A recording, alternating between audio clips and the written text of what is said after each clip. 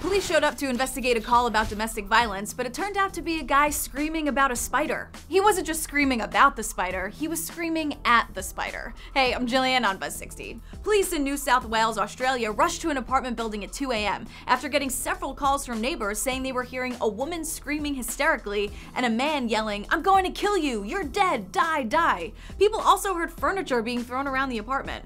When they got there, officers were surprised to find a man living alone. The man sheepishly admitted he was having a bout with a very, very big spider. So the furniture throwing, the death threats, and yes, even the high-pitched screaming were all about the spider. The post doesn't mention what kind of spider was causing all the commotion, but the department confirms the arachnid couldn't stand up to a can of bug spray.